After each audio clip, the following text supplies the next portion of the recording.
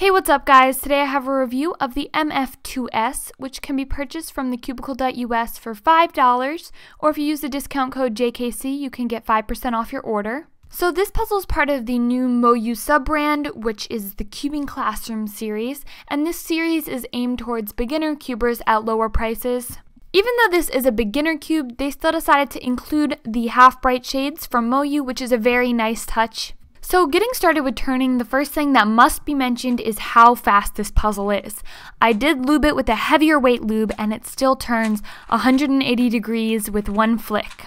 So another thing to note about the turning is that it is kind of scratchy, dry, and almost clanky, which I thought it would maybe decrease with some use, but so far it's mostly maintained that feeling, maybe faded a little bit. So the corner cutting on this puzzle is really quite decent. I mean, it's nothing really to rave about, but it's more than most budget puzzles.